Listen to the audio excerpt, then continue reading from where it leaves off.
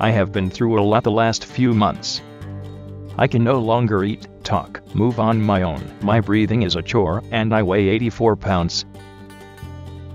For the past 2 weeks, you've been reading about a bad brag. Today, I consider myself the luckiest man on the face of the earth.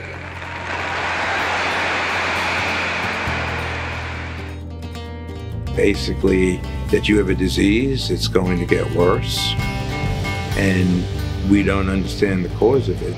Sometimes you meet somebody in your life who you feel is doing something that's far greater than who they are, and to me, Steve is one of those people. I've spent close to 2 of the last 3 months in the hospital. Since being home, I have little energy. It's hard most days to get out of bed. Despite that, my spirit is not broken, and I will not let my quick deterioration discourage me from staying positive. I have learned to truly cherish every moment of every day, as we all should.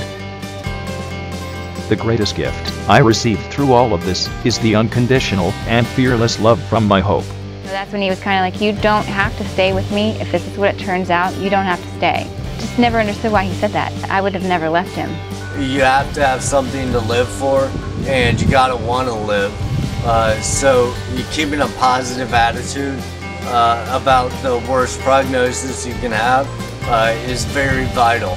My husband is dying and still thinking about me and how I'm gonna be. Like, it's just beautiful.